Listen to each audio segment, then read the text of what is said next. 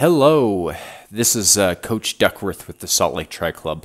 Today I'm going to make a quick video about how to run on Zwift. Now, there's a couple options and a couple speed and cadence sensors that you can buy to make this happen, but today I'm going to particularly talk about the Garmin FootPod. There's one that I recommend if you're using Zwift on an iPad or iPhone, or you're going to be going to the gym and running on the treadmill with an iPad or iPhone, then I highly recommend the Milestone Pod. I will put both Amazon links below. Both of them work, and they're the two that I have tested, and they do great. So if you're familiar with Zwift, this is the first screen that pops up after you load Zwift. We don't want to be on this screen. This is the cycling screen. We want to come up here to the top right here, and we want to press Run. Once you are in Run, then you want to pair your devices. These screens are no different from the computer to the iPad or iPhone.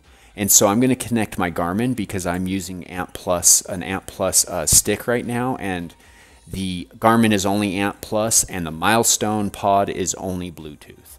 So that's what I connected here, and then I'm going to search for my heart rate monitor there, and then it will automatically get into the ride screen or the run screen. From here, you can just click Run and you can just go. But if there's a group workout that's going on, like there is one right here, then you can join that, or you can select a workout here.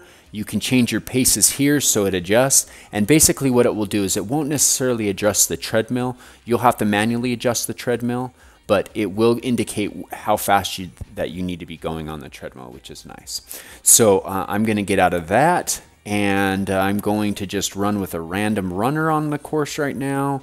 This person's about 2.6 miles in, and we're going to just run with Darren. So let's run with Darren. Okay, so Darren is on the volcano. I've customized my avatar, and so he looks nice and stylish. I'm going to get the treadmill running.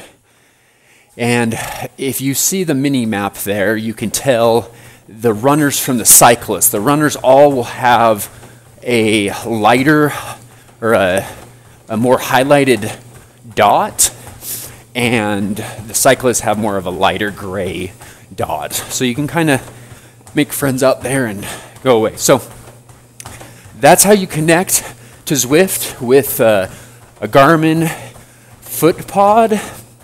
The links are down below. Ask me any questions. You can send us any questions. We'd love to help you. Love to see you on Zwift. And hope this helps you. Have a great day.